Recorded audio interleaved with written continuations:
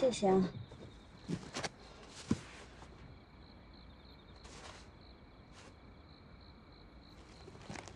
又怎么了？我好像没带钥匙。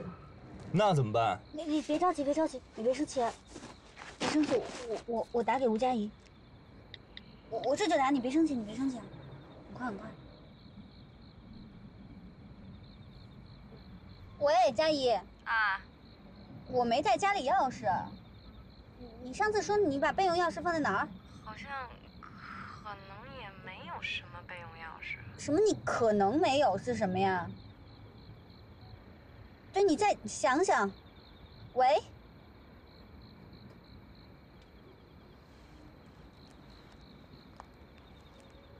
别跟我装一副可怜巴巴的样子。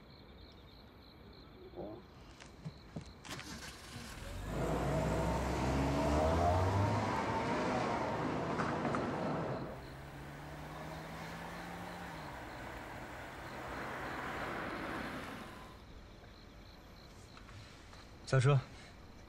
主任，我没有密码，去开一间行政套房，然后把房间号发给我，再去买一件正常的衣服换上。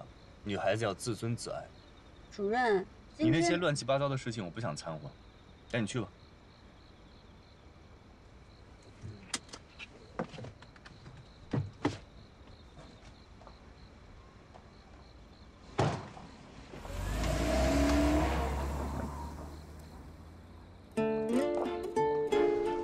这次被你坑死了，我都不知道怎么跟程家长解释。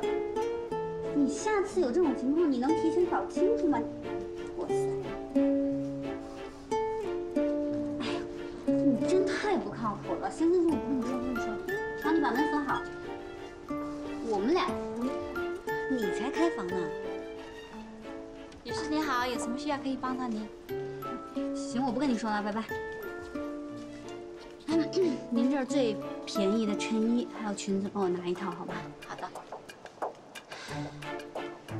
这么贵，谁买？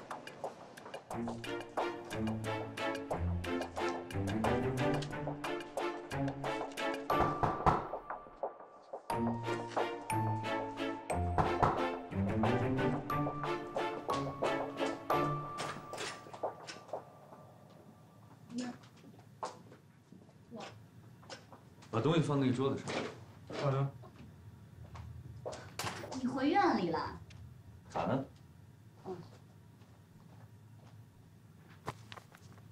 我一共花了1200，分期付款还你行吗？每月300。那今天我们就在这儿工作啊？没有我们，你工作我休息。谢谢。谢谢。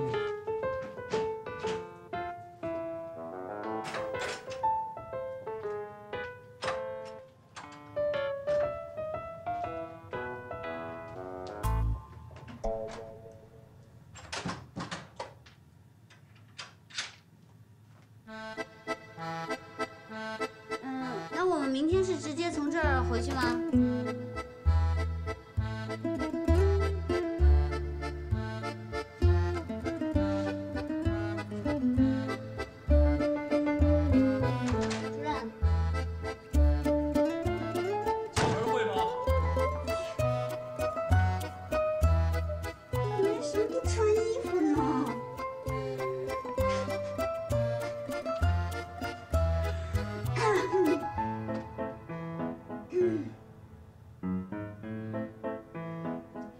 纱布王子的事情解决了吗？需要我跟月里写检讨吗？那需要有什么我去说清楚的吗？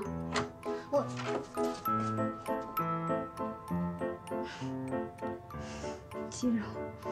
不许说话，不许问问题，让你干什么你就干什么。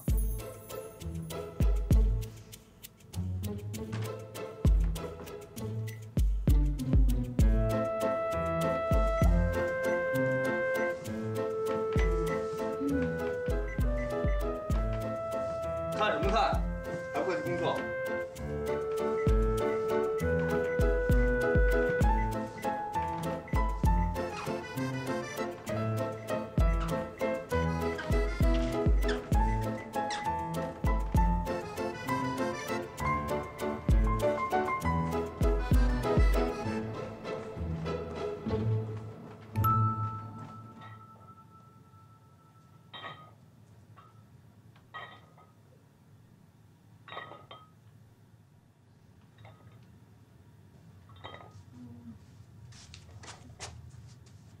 主任，我选这个还是选这个？你觉得呢？查字典去。嗯。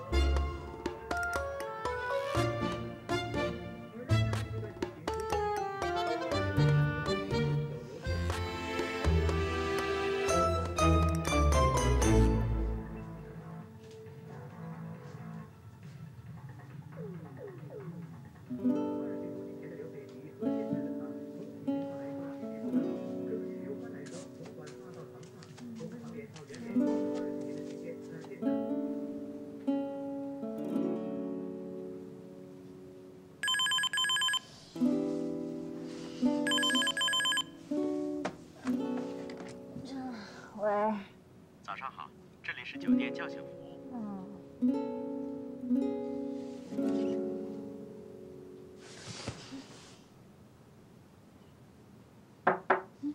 洗漱完去餐厅找我。哦。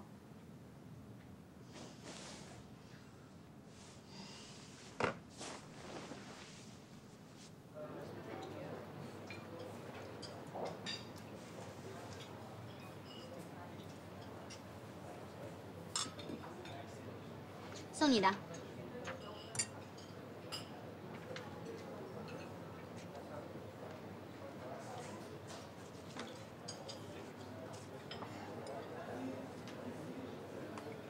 昨天晚上1000块钱够了吧？什么意思啊？占用你一天晚上的时间呀！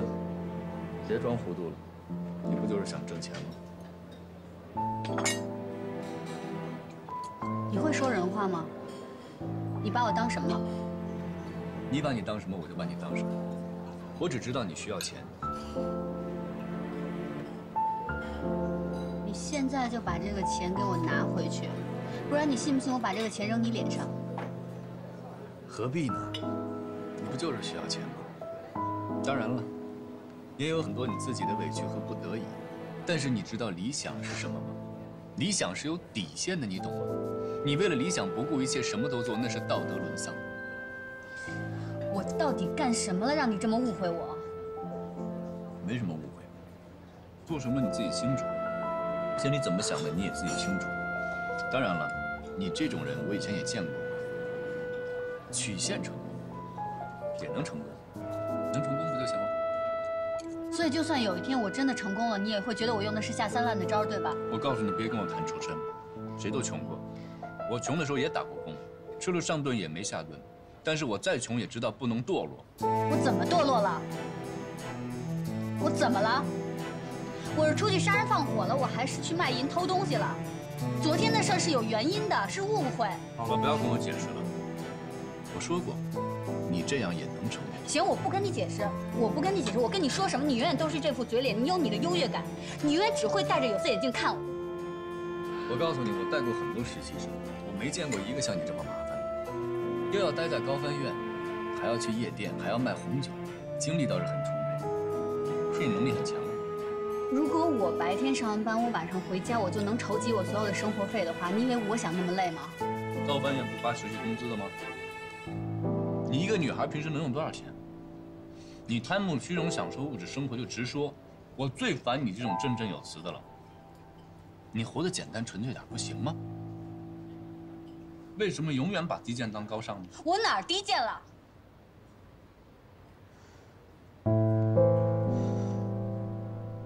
程家阳，如果你有机会做一天我的话，你就会知道为什么我会像今天这样。是，你跟我说你穷过，你去打工，我也知道你肯定不是靠你的家里，但是你知道你家里给你最重要的东西是什么吗？不是钱，是安全感。你有安全感，但我没有。安全感是自己内心的强大，安全感是自己给自己的，别人给不了你。你永远都是这么傲慢。因为你根本不会设身处地的去替别人考虑，你永远不知道别人的困难是什么。有什么困难你说呀，怎么没见你说过呢？我说出来干嘛呀？继续增加你的优越感是吗？你以为你自己是谁呀？你把自己当成谁了？我真是傻，我还以为靠自己的努力能消除你对我的偏见呢。我是有病。你的看法对我来说有这么重要吗？哎，等会儿，把钱拿上，起码能付了你的衣服钱。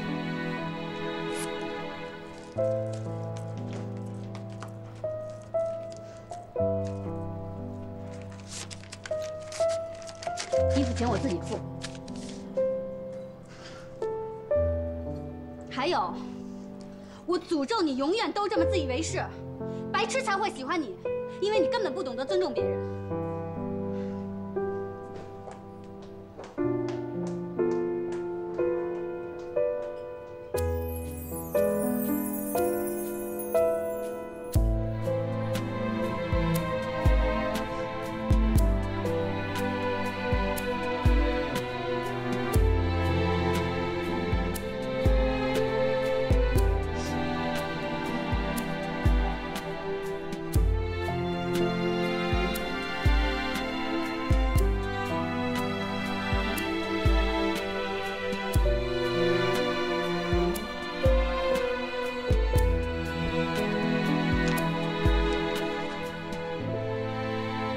乔飞帮你整理了吧？挺认真啊，还用荧光笔标注了，花里胡哨。他今儿怎么没来啊？请假了吧？没脸再来了。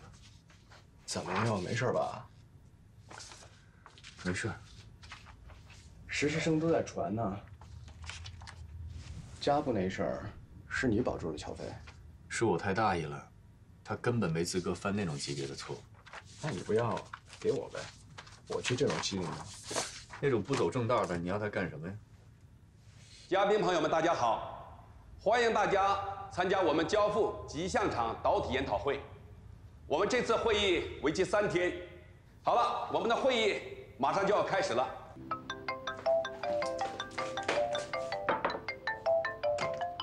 哎，菲菲，你开门呐！高飞要给你打电话催你上班了。喂。菲菲，你别生气了，我也不知道昨天徐总会对你做出那样的事情。哎呦，我错了还不行吗？喂，菲菲，你别生我气了。没生你气。你这一天到晚的也不上班，完了以后电话也不接的，我还以为你要自杀呢。我会自杀吗？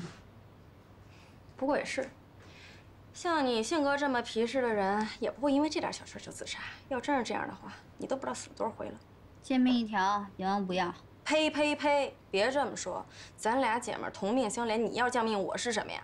程家阳他算什么呀？甭搭理他。我跟你说，我是不想搭理他，可他也不能这么污蔑我呀。他为什么总把我往坏的方面想呢？他就想一脚一脚把我踩到泥潭里。对，他就是一混蛋。走，高飞院告去。告不了，他对我有1票否决权。嘿，那就真还拿他没招了。哼！噔噔，买凶杀人？不是。走，姐带你吃小龙虾去，快点，边吃边说啊。拜。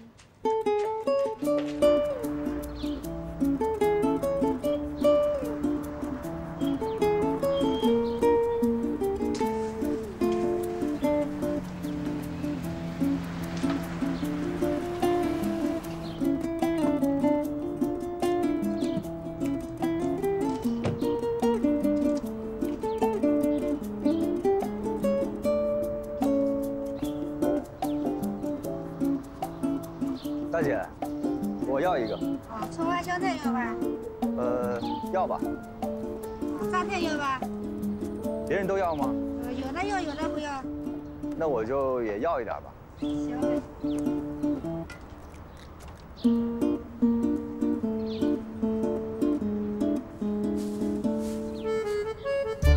谢谢。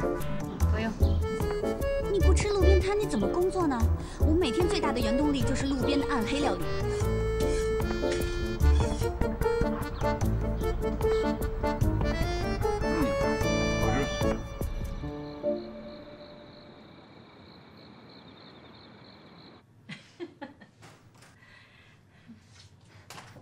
佳明，伯母是佳阳回来了。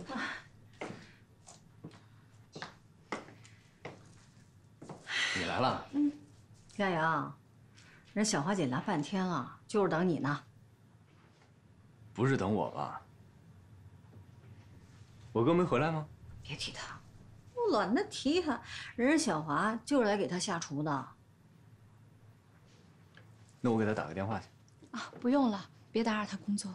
哎，我说你手里拿的什么呀？软不拉几。煎饼果子，宵夜。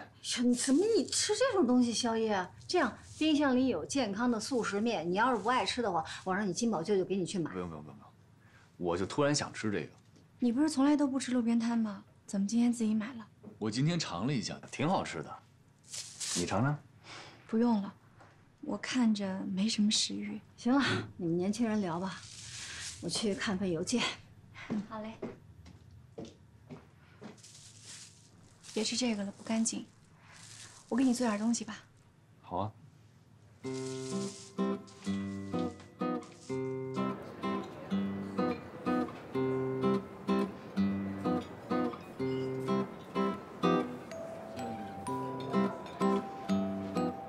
陈佳阳，我和你有仇是吧？你这么对我，你变态！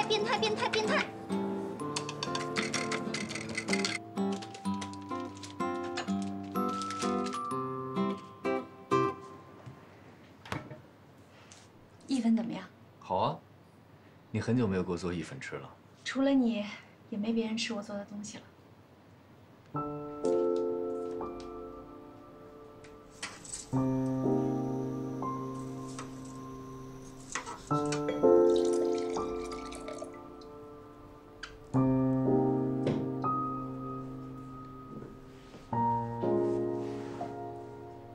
我这几天怎么一直都联系不上你啊？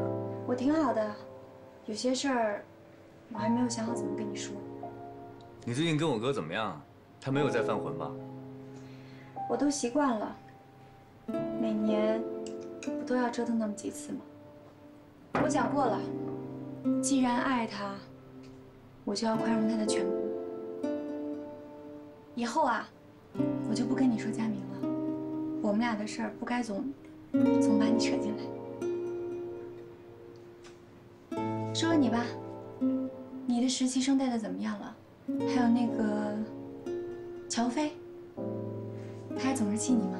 那个乔飞，哎，我从来没遇到过这样的女孩，你们俩完全不一样。佳阳，不要随便一个什么女孩就拿来跟我比，我跟他们不一样，你别跟你哥一样，总拿一个什么女的就跟我混为一谈。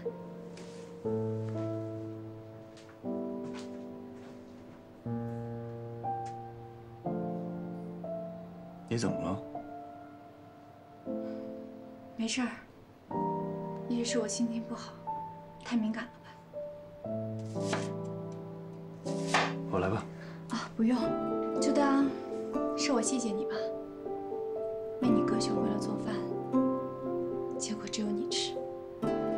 其实你不说我也知道，除了意粉，我做的其他东西都不好吃。你知道吗？除了金宝舅舅，就只有你做饭给我吃了，我都吃惯了。你放心吧，就算是我以后结了婚，也还是会请你来我们家吃饭的。佳阳，我已经开始接触其他人了，正在约会，你也要加油。刚刚伯母还让我帮你介绍几个好的女孩呢。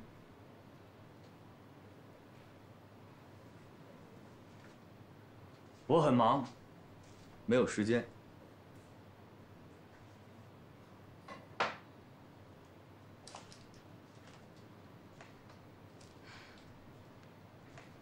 再忙你也得谈恋爱啊，不然以后怎么结婚呢？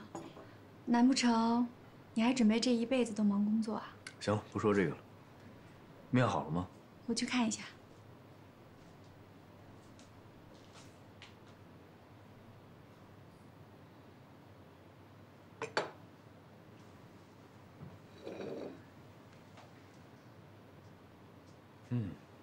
真香。要再有个煎饼果子就好。你怎么突然喜欢吃煎饼了？我也不知道为什么，就是突然喜欢吃这个东西了。所以说啊，佳阳，你还是个孩子。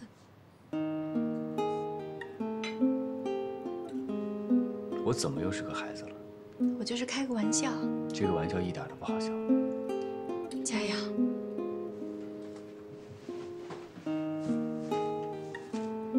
爸妈，高欢有点事儿，回去一趟。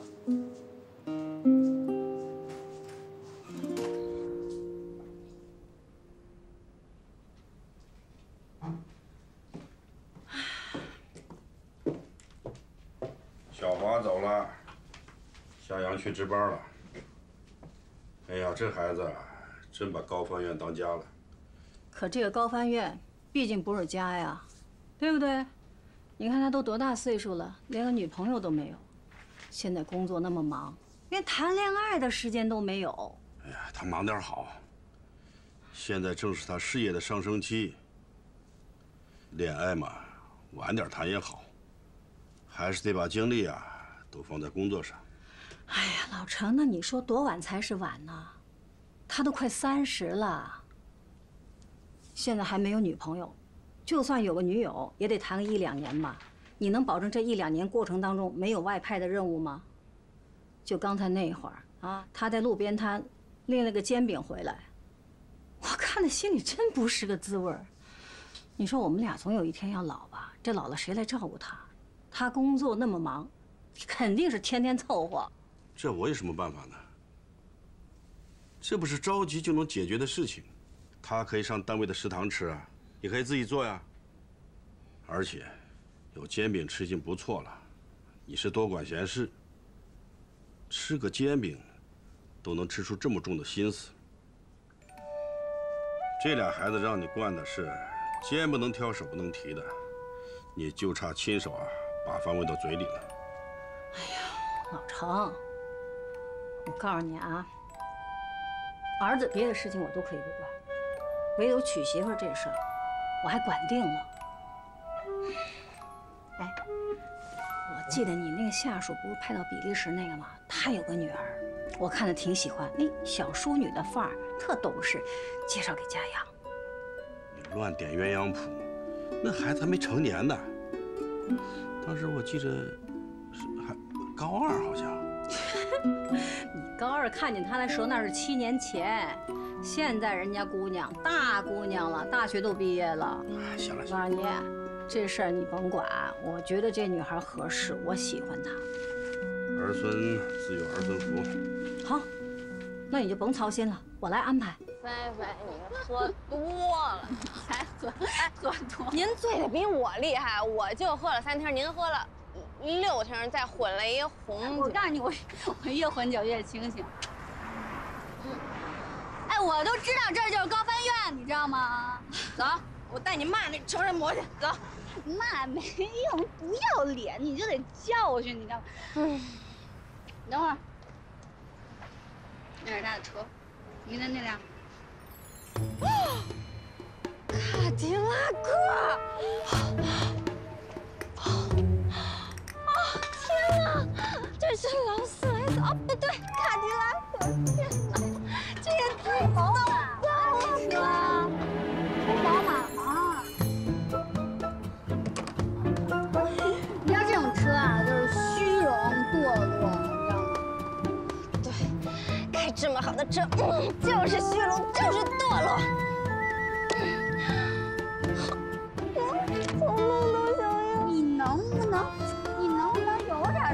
我给你买，你要多少？来一打。我就要这辆。丢人了你这样，一会儿那谁出来，他又得说什么乔飞你爱慕虚荣，走，赶紧。哎呀，不行，你别丢人了，你别碰我，哇，别笑了，那车灯都掉了。哇塞，快走，快走，快走！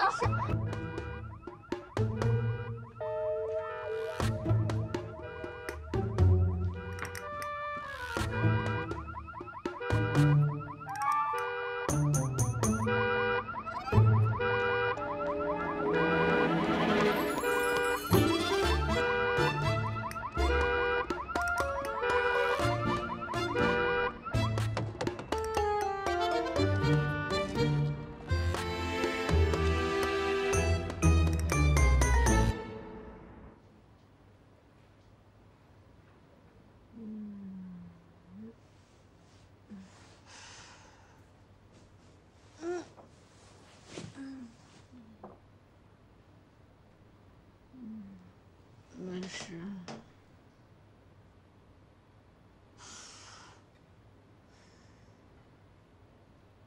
不对，有事。我昨天喝了酒，吃了小龙虾。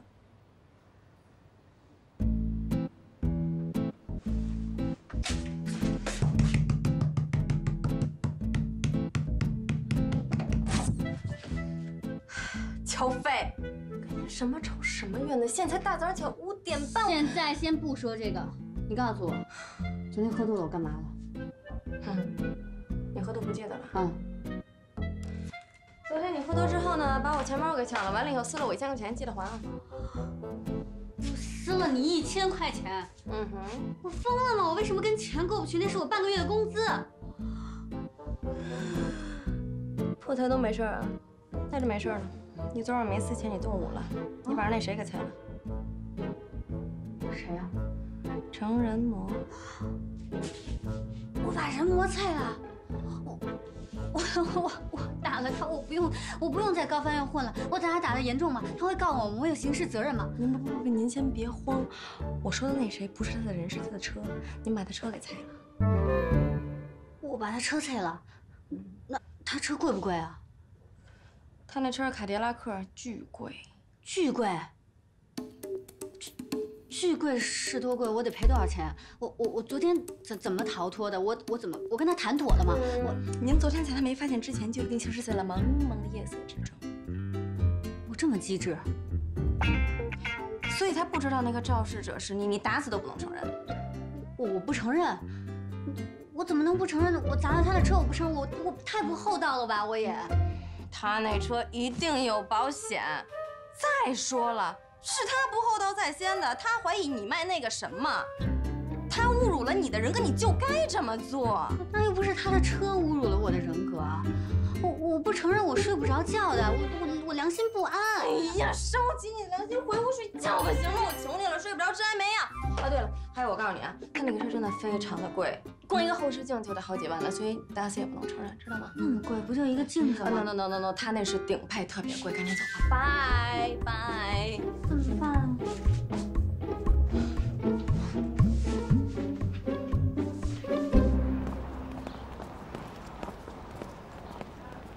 你这自己加固的后视镜可是够绝的。早知不配这么好的了，4S店还得调货。你程家阳的车难道会不顶配吗？别提。哎，保险赔吗？小飞，你过来一下，我有事儿跟你说。我先去上班了。主任，我的车被砸了，你知道我想跟你说什么吗？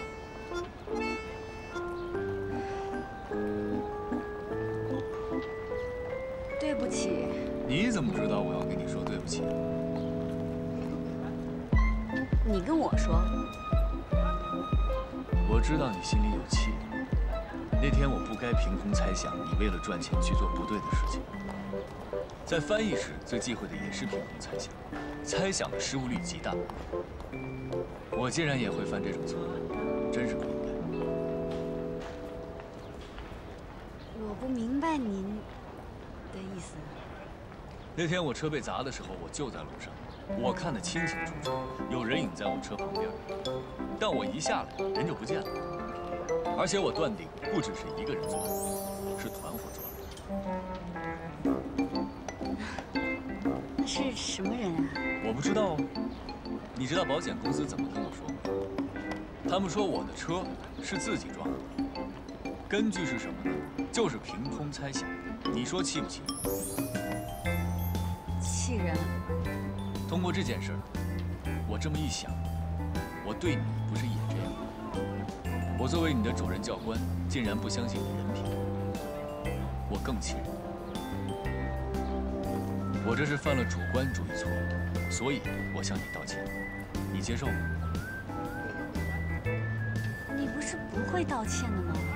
你这就是犯了唯心主义错误。人是会进步的，人是会改变的。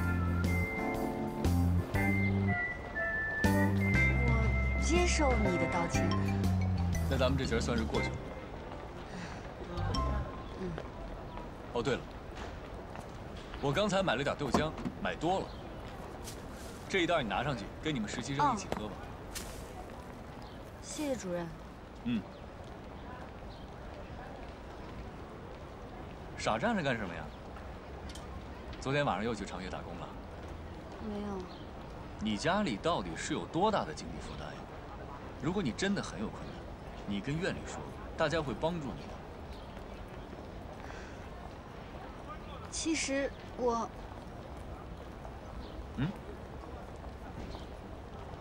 我真的非常谢谢主任的豆浆。主任，等会儿见。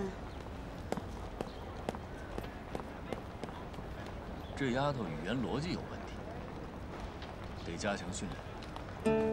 Bonjour， 小花，喝个豆浆。我吃过早餐了。啊，梅梅，喝豆浆，交给你。这不是人民群众喜闻乐见的早点饮料吗？我以为你早晨只喝现磨咖啡呢。暗黑料理，营养丰富，现磨豆浆。暗黑料理，就是见不得光的意思。法语我打算这么翻 ：cuisine obscure。我看你啊，车被砸了，心情倒是不错，喝上接地气儿的饮料，法语说得更溜。佳阳，你车没事吧？没事儿，破财免灾。幸亏是车的耳朵被揪掉了，要是我的耳朵被揪掉，可麻烦了，坐不了同船了。呸！别胡说，赶紧摸下木头。你们说只有我一个人去深圳做培训，能不能行啊？那怎么办啊？小华是客座，我跟佳阳一个外弦不好，一个内在太凶，跟人做培训不合适，所以田主任选你去是有道理的。好，文老师，李主任、韩主任，这个是剩下的豆浆，大家都说谢谢程主任。你自己喝了吗？我喝2袋呢。今天有什么工作要分配给我吗？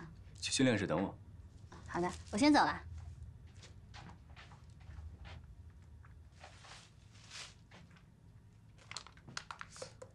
我怎么觉得不大对劲啊？怎么不对劲了？你对乔飞和颜悦色了吗？佳阳，你不骂人了？瞧你们说的，我有那么凶吗？当然，实习生都怕你怕得要死，捎带我们俩都省心了。他们都特别怕我们把他们推给你，所以都特别自觉的求上进。走了。这俩人把我说的跟魔鬼一样，怪不得乔飞叫我人魔呢。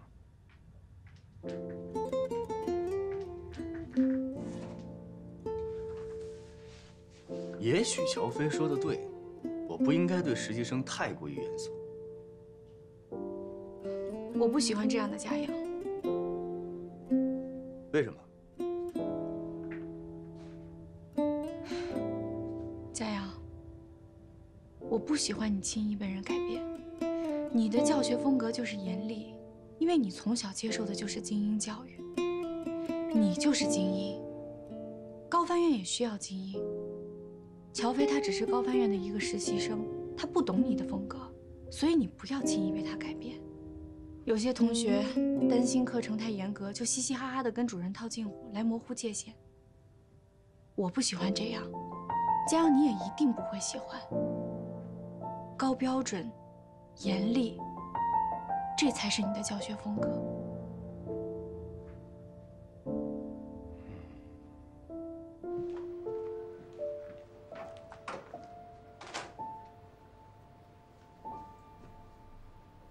我听说，不止我的实习生，你们都很怕我。没有。可能是我平时的要求过高了，今天放低要求。结果记录入考核，末尾淘汰。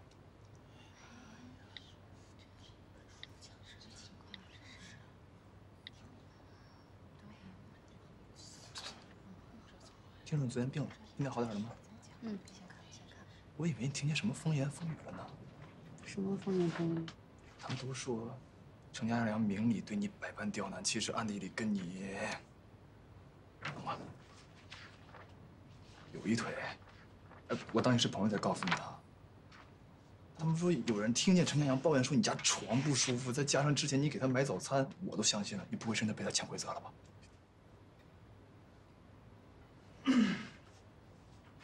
今天我们还是同声传译练习，我点到名的，把电视上播出的视频内容翻译成法文。马金，你开始。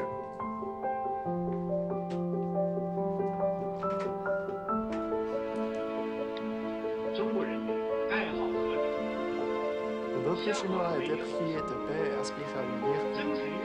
Il s'apprête sincèrement à agir en tant qu'une force déterminée pour la sauvegarde de la paix mondiale, la promotion du développement équilibré et ordonné de l'économie planétaire.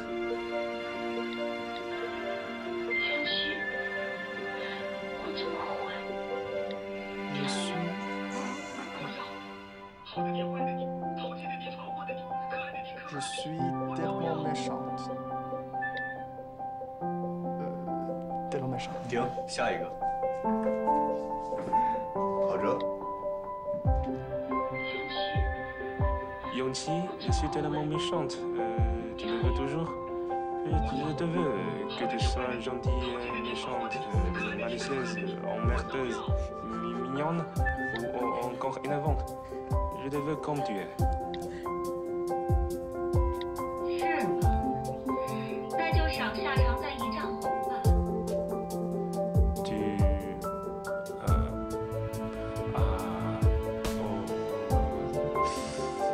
下一个。小飞。是吗？那就赏下场在一丈红吧。Je vais donc lui accorder des roses trémières à la permanence. 是吗？那就赏下场在一丈红吧。 C'est vrai, je vais donc lui accorder des roses trémières à la permanence.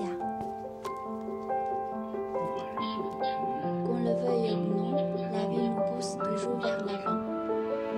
On prépare des bagages, se met en route, fait des traversées, s'installe, et le feu du foyer se met là, on s'arrête. De la migration d'individus à la circulation des denrées alimentaires, l'évolution des vicissitudes du destin humain, les hommes comme les denrées n'ont jamais ralenti leur vie valeur. 金融和金融的监管永远是非常复杂的。La finance et la régulation de la finance, c'est toujours compliqué. Il nous faut toujours suivre l'évolution du marché et le changement de la situation pour les améliorer. C'est pourquoi le système d'assurance des dépôts n'est pas parfait. Il fait partie des nombreux systèmes qu'on a à construire, mais ce système-là, je le trouve important et nécessaire. 很好。如果在会议上，发言人讲了一个很好笑的笑话，你们也会像刚才那样边笑边翻吗？语言是生长的，像这种某段时间被大量使用的流行词汇，怎么从来没有见你们讨论过？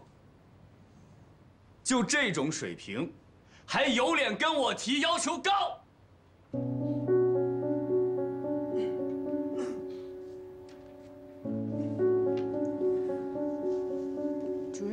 个问题。提。下场赞应该怎么翻译啊？问题错了，重提。你不要以为我刚才没有打断你就厉害了，你的问题出现在后半句。赐你一丈红。你把一丈红翻译成了蜀葵，你虽然比在座的这些人强，但是非常有限。可是我觉得法国人并不知道蜀葵在中文里的引申义，难道直接翻译成红绫吗？一丈红在这句话里是血的意思，而你刚才的翻译蜀葵丝毫没有血的含义。那翻译成血的蜀葵就对了吗？如果直接翻译成血红的话，意境就没有了。那你就成全了意境，损坏了翻译最基本的功效。那请主任给我一个合适的翻译的方法。其他人，你们怎么看？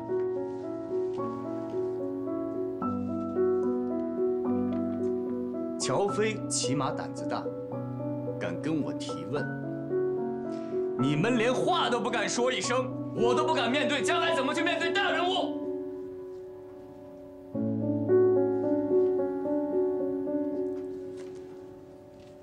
主任，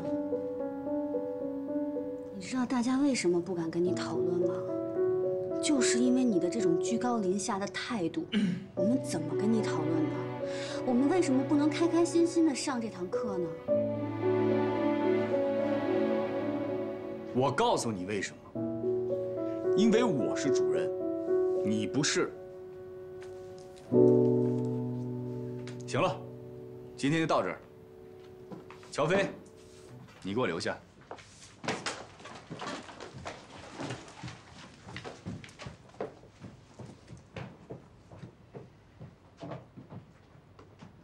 真的觉得不用把上课搞得这么严肃。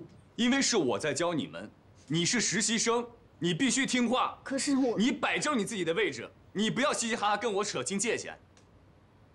你越跟我套近乎，我越不会降低对你的考核标准。好的吧，狗眼看人低。你说什么？我什么都没说，主任。我就是说您跟我说的，我会好好记住的，好好反省的。那我就先走了，主任。我不跟你套近乎，我先走。主任再见。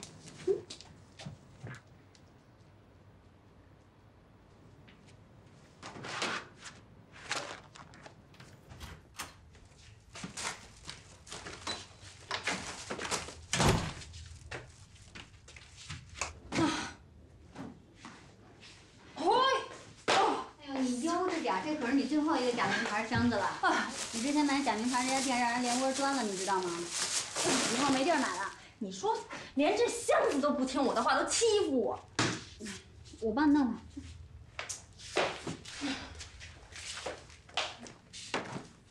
你把衣服都这样放，你当然放不下了呀。你这是怎么了？要拍戏了，心情不好？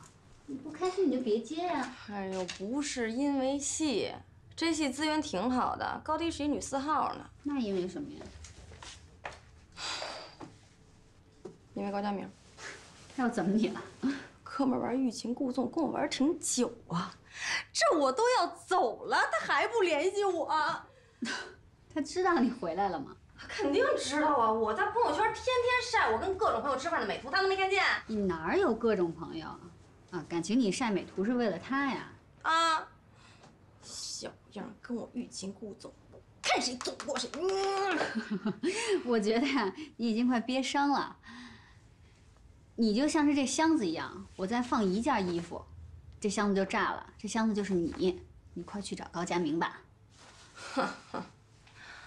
等我回来再说吧。也是，你好好拍你的戏，调整好你的状态再去找他。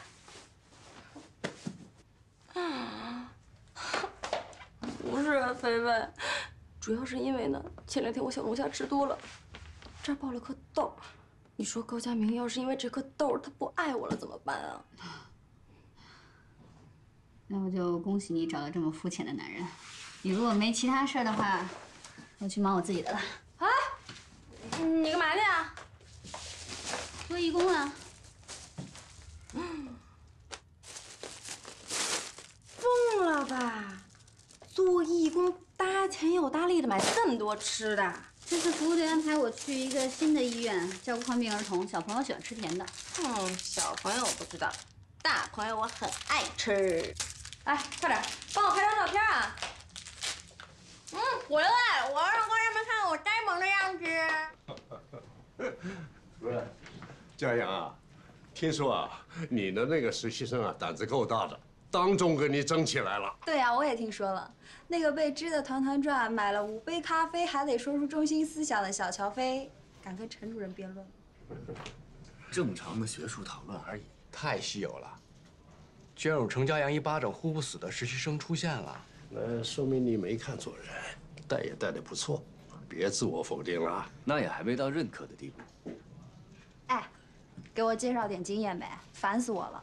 国际大赛那个翻译志愿者培训，深圳那边就给10天时间，还得捎带把礼仪学了，这怎么弄啊？那就学学乔飞的小聪明吧，把碎片时间利用好。你看他每天在楼梯间待着，那才是他的训练室。楼梯间？不止，还有手机、MP3、小广告，反正能练的都被他拿出来练了。行啊，那就让乔飞多给实习生介绍介绍经验吧。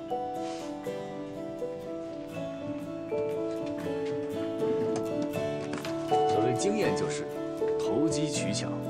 这什么东西啊？化妆面具，王玲玲走的时候留下来的，实战模式的时候糊弄你们用的。怪不得了，我那天就看所有人都一个没型。你看，看上去还不错。我怎么觉得你这句话的意思是，哎呀，我们家那口子也就那样，比你们所有人都强那么一点点的语气呢？是我训练实习生的能力比你们强一点点，跟他本人没有关系。没事，陈主任，我习惯了。我知道你嘴甜心乖。我现在就去楼梯间看看。哎，这个送我了，谢谢。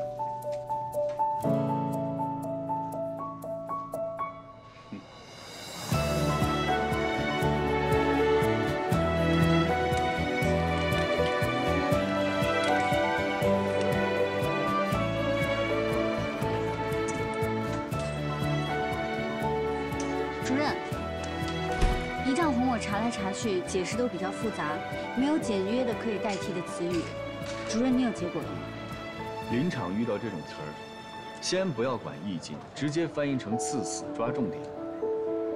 或者直接音译，译成仪仗红之死，这样听着就可以明白，仪仗红是一个专有的名词，但以后有机会再解释。我觉得不好，还是缺点什么？那你有更好的选择吗？没有更好的选择，为什么说不好呢？后生可畏啊！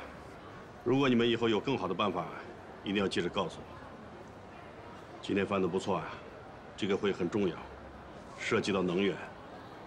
准备了3个多月，但今天还是有很多遗憾。哦，对了，今天礼拜6，你母亲希望你今天晚上尽量早点回家吃饭。好，再见。你准备了3个月，你不说，这么大责任交给我，真是受宠若惊啊！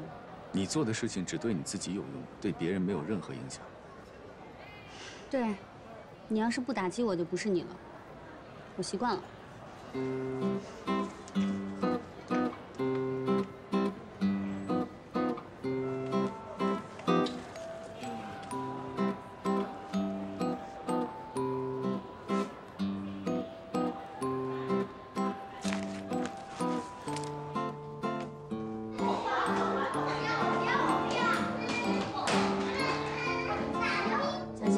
马上就有医生来了。你又不是医生。哎，医生，不好意思，可以麻烦你跟这个小朋友假装一下。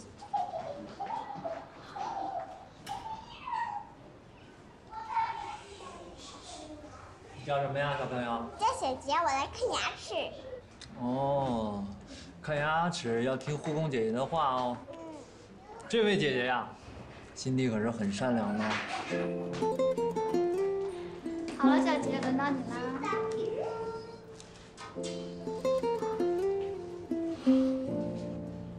怎么？没想到我一得抱怨，你说我变态，我还说你善良。佳明，我现在约了个病人，这样晚上我们见一面。放心，我有你电话。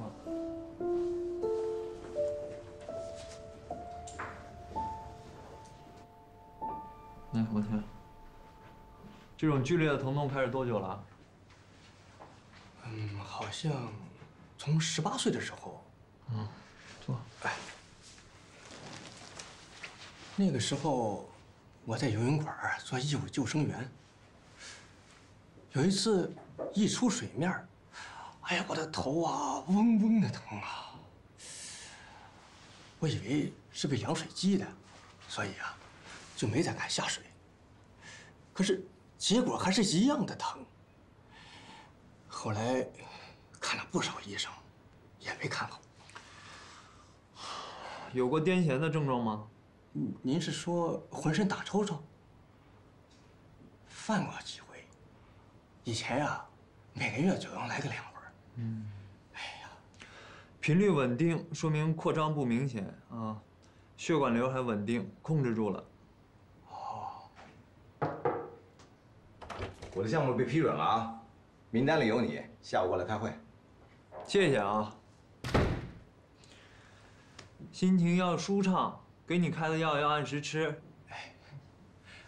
高医生，到底啥时候能开刀，彻底把我脑袋这个定时炸弹给取出来呀？还得观察，有时间先让孩子来做个筛查。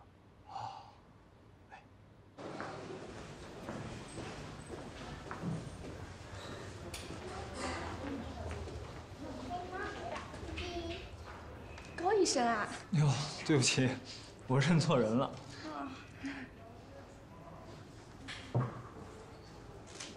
金宝，你别再忙活了啊！就这一个汤了，坐下一起吃。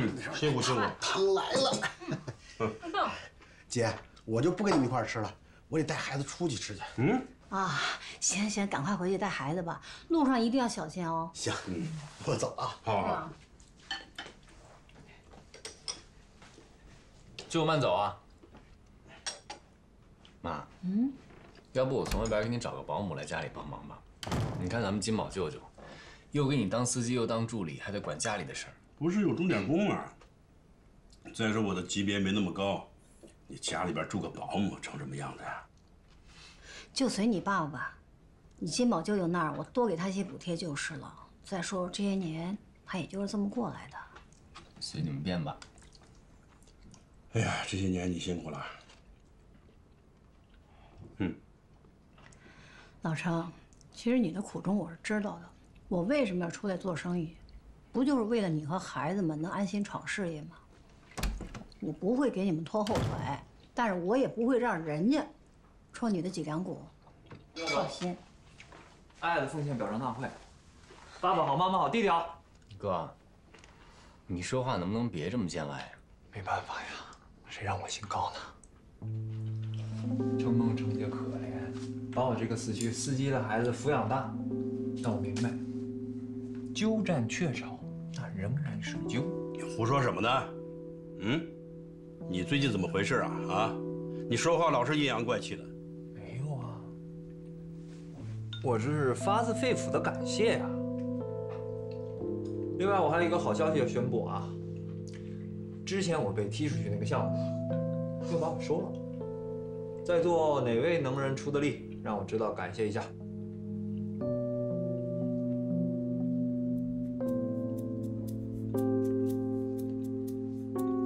你又帮他了。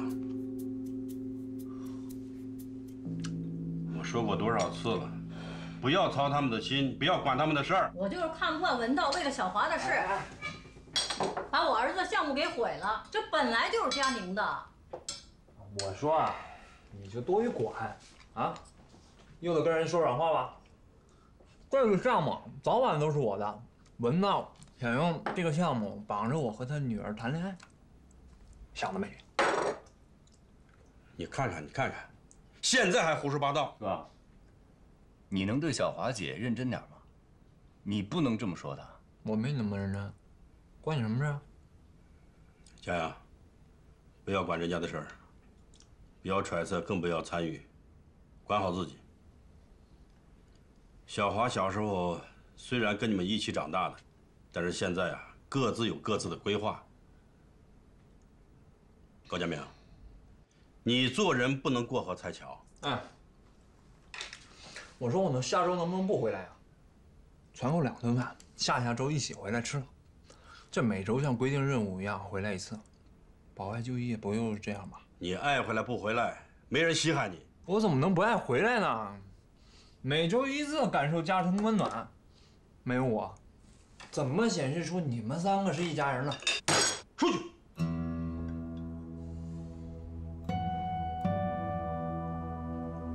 这可是您让我走的。爸妈，我下周再来看你们。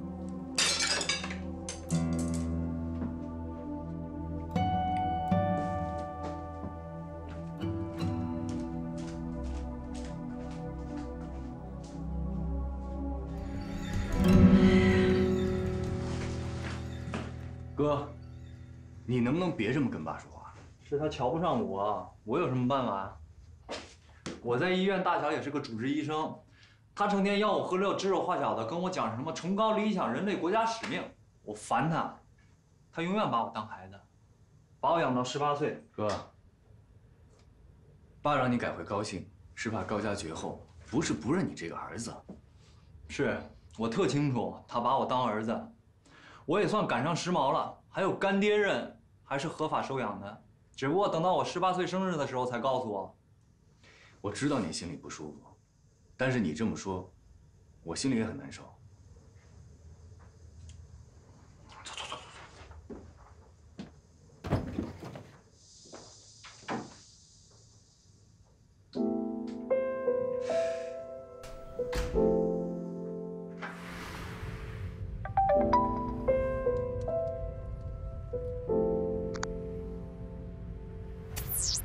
不好意思，我今晚有事，我们改天再约。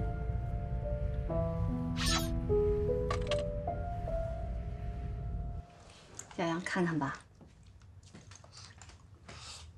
小杨，这是你爸爸下属的女儿，今年23岁，看看怎么样？不错啊，爸你喜欢吗？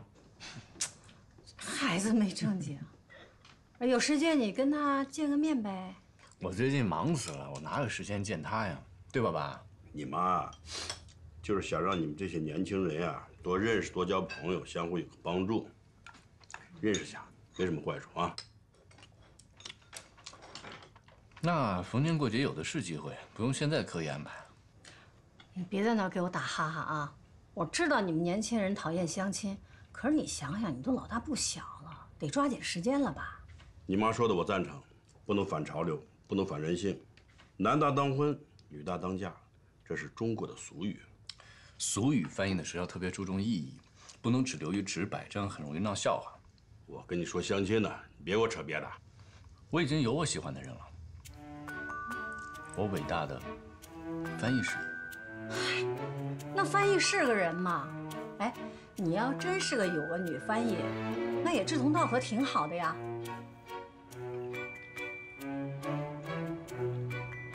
怎么，真的有女友了？一个单位的吗？他家里是干什么的？翻译世家，今年56岁。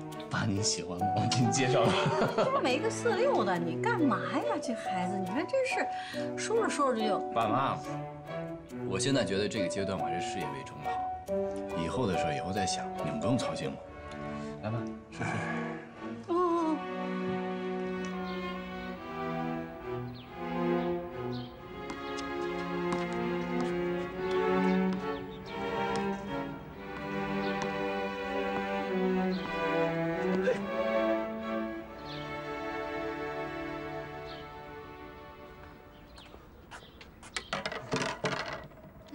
谢谢。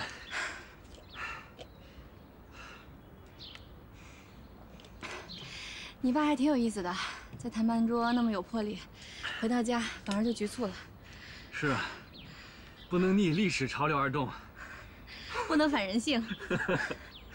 要不你就见见呗，不是觉得挺漂亮的。我一直有喜欢的人。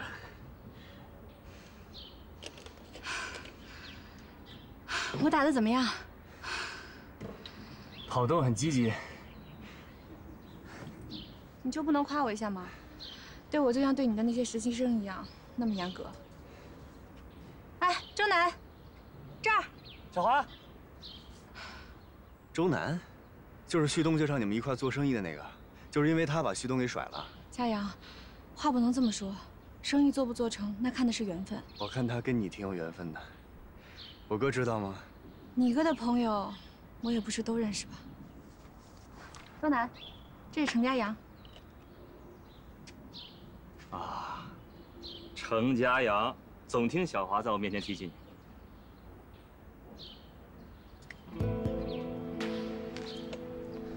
我怎么没听说过你呢？哦，对了，我听旭东好像说过你，王旭东你认识？啊，旭东啊，以前经常在一起喝酒，好长时间没见到他了，有空一起常聚啊。小杨，今天我们见面也算是缘分，怎么着？休息够了吗？陪我热热身。我没有休息，我在后场。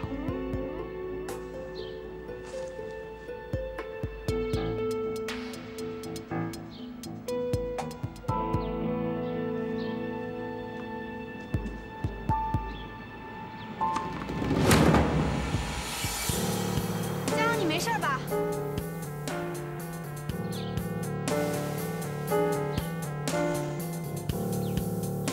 没事儿。周南，热身你不用打这么凶吧？抱歉啊，你总跟我说佳阳球技了得，我就想试试水，没想到误伤你了。没什么误伤不误伤的，打球嘛，是我太大意了。 这么打球太没意思了。我如果跟实力相当的对手打球啊，都是赌球拍的。你如果输了，球拍送给我；我如果输的话，球拍送给你。好啊。不过你那球拍是女人用的，就算你送给我，我也不会用。来吧。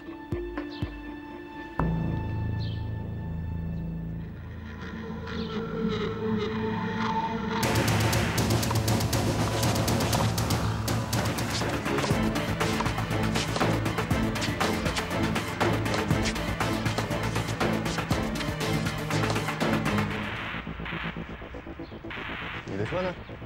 今天司机家里有事儿，我们让他送我，自己打车来的。我送你。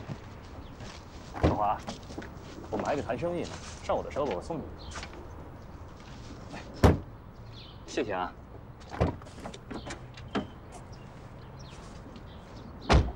走吧。佳阳，要不就让周南送我吧，我跟他还有些事儿要谈。好啊，那我自己走了。那我走了。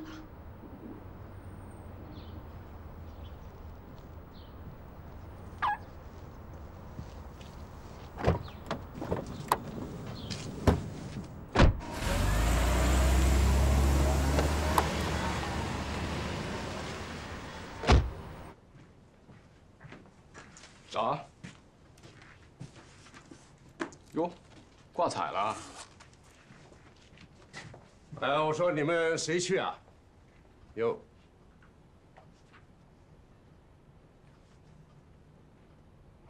那还是李雷去吧。卫生部要和瑞士的卫生部做个交流，瑞士方面明天派人来打前站，你去当随行翻译，准备一下。好。哎呀，怎么弄成这样？要不要弄点粉？韩梅梅出差了。 再向我要人，我就无人可派了。对了，实习生里边有能用的吗？你要问他呀，肯定谁都不能用。郝哲其实不错，真的，有非正式场合，可以让他去。郝哲还不如乔飞呢。我要去开会，你就拟个名单，挑几个能用的，分析一下特点，午饭前发我邮箱啊。好。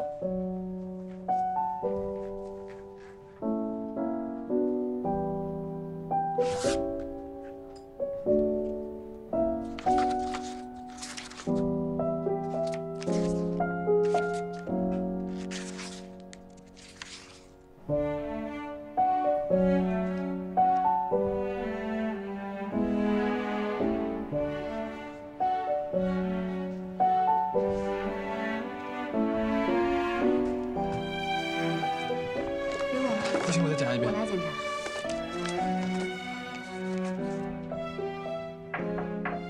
进。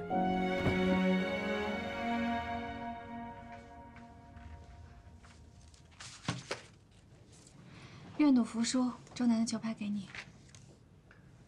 这球拍太轻了，我用不上，你拿去用吧。又在为实习生烦心啊？又是乔飞，他怎么了？没怎么，虽然总是投机取巧，但是也没犯过什么大错。等要真犯什么大错，可就来不及了。是啊，所以让人担心啊。最近他又发明了一个什么化妆面具，照着这个面具可以描出眉毛、腮红、鼻影什么的。女实习生人手一个，都等着那个正式场合用呢。你不会觉得这个行为有趣吧？我觉得挺好玩的。如果乔飞因为他这个有趣的行为发生外交事故怎么办？那我就只能跟他一起下岗了。不值得，嘉阳。高翻院一定需要你，但不一定需要乔飞。哦，那不一定。高翻院需要的是各式各样的人才。你呀，就是对实习生太认真投入了，把乔飞弄得跟你的孩子一样。你还挺重视他的。像重视病毒一样重视他。你今天很不一样。是吗？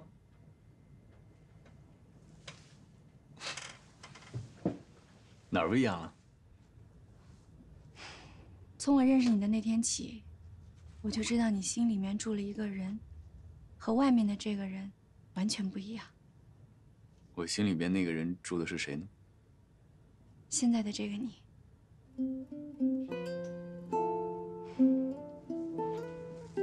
我记得原来那里有一个固定位置，我就坐在那儿。现在实习生多了，工位也不够了。如果当时能够稳定留在高翻院就好了。就是因为佳明说他要去瑞士，我就鬼迷心窍，非要跟了去。结果人家8个月交流期一到，潇洒回国，我又老老实实念了个管理学位，真是有病。我那时候其实还挺开心的，在瑞士读到最后1年，你们都来陪我。现在想想，我跟你哥好像真的没有恋爱过。我俩独处的时间特别少，我跟你在一起的时间，都比跟他在一起的时间多多了。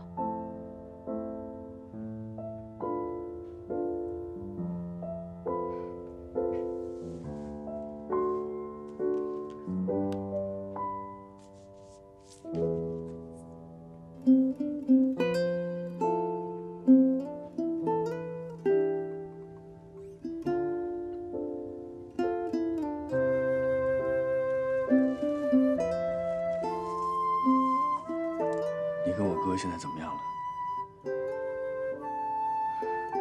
我们真的结束了。现在我终于明白，无论是他逢场作戏的女人，还是一心挂念的女人，哪个都不是我。小华，没关系，这样也挺好的，挺平静的。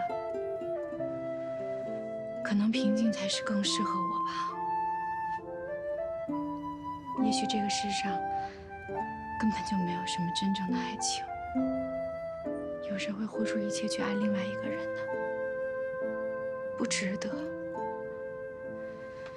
相爱的人都那么保护自己，没有谁会随便把真心给另外一个人的。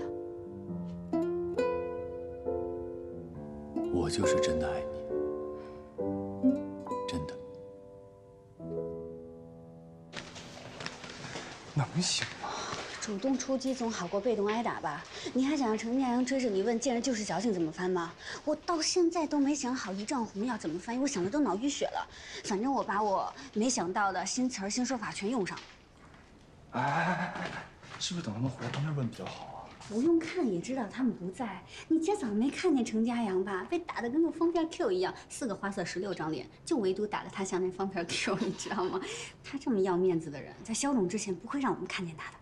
好吧，那赶紧放在桌子上，我们就赶紧走。好。谁啊？方片 Q。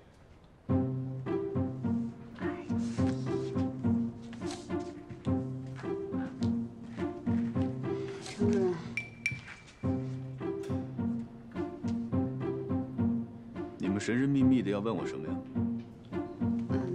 这个是上次您说过的，所以我汇集了一些新词热词，结合自己的翻译想法，想跟您讨论。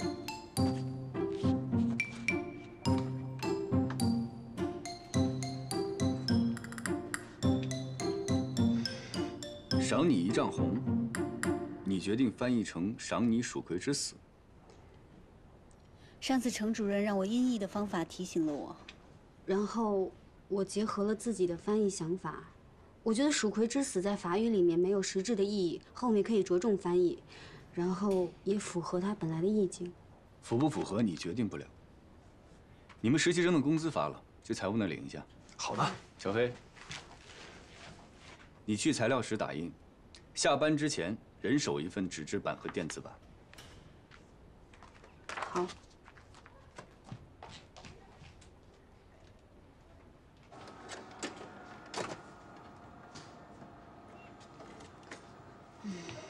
领工资就没我的事儿，杂事儿都是我来。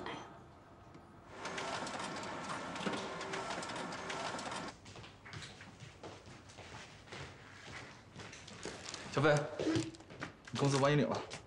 啊，谢谢。晚上一起吃饭吧。我就不跟你们吃了吧，这么点钱还不够交房租的。你怎么这么少啊？外派不是也有钱拿吗？我没外派过呀，而且上次加部的事情还给我扣钱了呢。你们去吧，我就不去了。